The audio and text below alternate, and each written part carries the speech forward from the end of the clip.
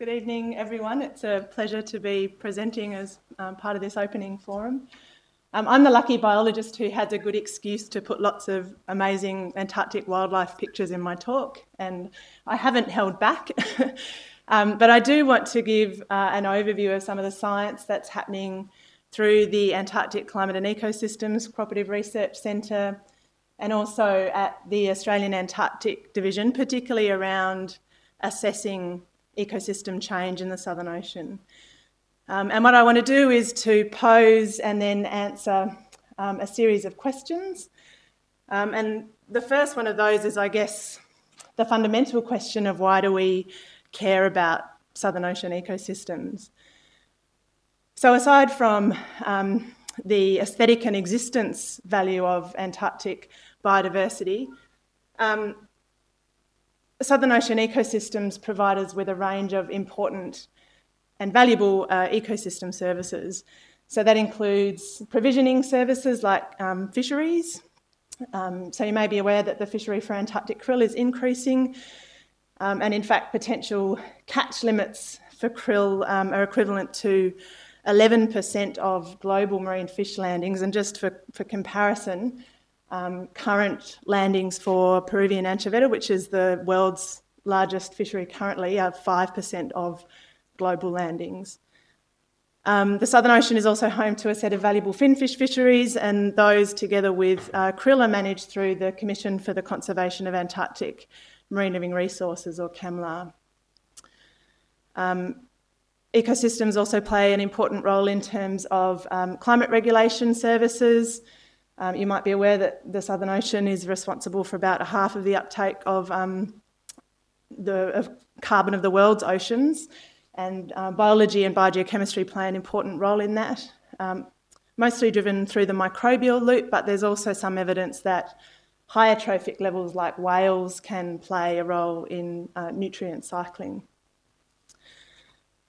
So given those values, and also the fact that, as Anna highlighted, ecosystems are inherently complex, I guess the key challenge for research, for observing and for management is in reducing uncertainty and managing risk. And so a set of key challenges for management and also for society are asking how much of marine resources can be used sustainably, what impacts are people having on marine resources and more generally on food webs and biodiversity? Are fish stocks declining? And if the answer is yes, then how fast? Is the health and stability of ecosystems changing? And again, if the answer is yes, how fast and where is that happening? And then finally, is ecosystem resilience, or the ability to absorb change, changing? So which stresses are most important in affecting resilience, and are we approaching tipping points where we might see a switch to a fundamentally different ecosystem state? Okay, so given that context on values and challenges, I actually thought it might be helpful to just take a step back and ask the question, what is an ecosystem? And this might seem a bit simple, but I think, again, it highlights the complexity that we're dealing with. So we can think about ecosystems as a set of key components and interactions, and then also a set of processes and functions. So in terms of the components, we might be interested in the dynamics of particular species, like Antarctic krill. We can think about diversity, which we can measure in a whole range of ways. Above that level, we have communities, and this is an example of an Antarctic benthic community. And then those species and communities are using habitats. And again, as Anna highlighted, for the Southern Ocean, sea ice is a really important habitat that's changing quite rapidly in some regions. And as I move through, I'll start to talk about food webs, which integrate across those components I've just mentioned and also capture patterns of energy flow, which again are a fundamental property of ecosystems. You might be familiar with this kind of representation of a biomass pyramid. And we can use the configuration of this fundamental pattern of biomass and energy flow to give us information about the overall state and also change in ecosystems. And then finally, I mentioned the importance of nutrient cycling as a function of marine ecosystems. So in ecosystem research, we have a tendency to write long lists of the things that we don't know. I thought instead that I'd focus on some of the big picture things that we do know about ecosystem change. So this is a schematic of habitats, transitions and processes in the Indian sector of the Southern Ocean, or East Antarctica, and that's highlighted in the box at the top. So we actually have a fairly good handle on the primary drivers of ecosystem change in this region, and those include temperature, wind, acidification and harvesting. But depending on the particular habitat that we're looking at, the relative importance of those drivers might be different. So whether we're thinking about subantarctic islands and eddy features to the north, the pelagic environment, or further to the south, the marginal ice zone and the pack ice zone, or benthic habitats. Another important feature of this region and also other regions of the Southern Ocean is the transition that we see in food web structure. And here, as we move from north to south, we see a transition from a copepod and fish-based food web to a krill-based food web further south. And key questions are what's driving the location of that boundary, where is it, and is it likely to shift over time? So another thing we know is that there are regional differences in the relative importance of species in Southern Ocean food webs and also in the structure of those food webs. And this is just an example from some recent work that we've been doing through the ACE CRC, looking at responses of food webs in different regions of the Southern Ocean to environmental change. So what we've done is developed a generic representation of an Antarctic food web using qualitative network modelling.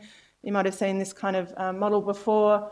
Filled circles represent a negative effect from one component to another, and an arrow is a positive effect. So this is a predator-prey relationship between Antarctic krill and penguins.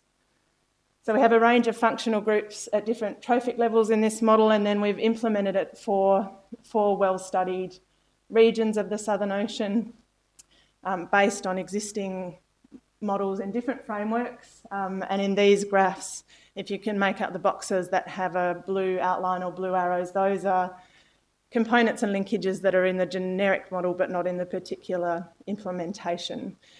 And so what we're doing is using qualitative network analysis to run a series of perturbation scenarios to look at the responses of these food webs to current environmental change and then also environmental change in the future. So these regional differences in species and food webs are related to regional differences in habitats. And another key component of our work at the ACE CRC is trying to develop a framework to make assessments of status and trends in habitats and ecosystems, and also to make meaningful statements about those changes in terms of information that can be useful for policymakers. So we're looking at a suite of habitat variables at the moment, including things like temperature and sea ice. This is an example of remotely sensed chlorophyll A. So the map on the left is a summer climatology or long-term mean, and you can see immediately that there's pronounced spatial variability. One way of handling that is to consider the Southern Ocean as different sectors, and here we have 4 sectors, the Atlantic, the Indian, and then the West and East Pacific. And we also have a latitudinal division that's based on environmental features. So the numbers on the map are the means for chlorophyll A for each of those spatial divisions. And then on the right, we have a method for capturing both trends over time and also differences in variability between sectors. So the y-axis here is just frequency, and then we have log chlorophyll A on the x-axis, and we've split the time series into 3 time slices. If you can make it out, the lightest grey colour is the oldest time slice, and the solid black is the newest time slice. So you can see the trends from the little spark graphs at the top, but importantly, these probability density plots are giving us information about patterns of variability at the regional scale and changes over time in those patterns, which have meaning in terms of habitats and potential responses of the biology. And then finally, an important question is how might this change in the future? And again, I just picked an example. This is some recent work that we've been doing on modelling potential habitat for larval krill. So sea ice is a really important habitat for larval krill over the winter.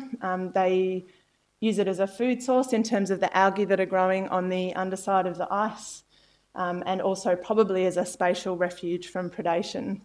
And so what we did in this work was to use output from a sea ice model and apply a series of filters to try to identify areas where there would be most likely to be food available, and then the overlay, the colour overlay, is the degree of ridging, so the spatial complexity of the habitat. And the most interesting thing, well, one of the most interesting things that came out of this work is that we actually see, so we have a current climate and a warm climate, we actually see an increase in the area of suitable habitat under the warm climate scenario. And that's interesting because the general train of thought is that changes in sea ice habitats are likely to have negative effects on krill populations. And this kind of work, I think, helps to identify some of the key uncertainties around those kinds of paradigms. So my final question is, where are we heading with this in particular, in terms of moving towards an observing system for detecting ecosystem change?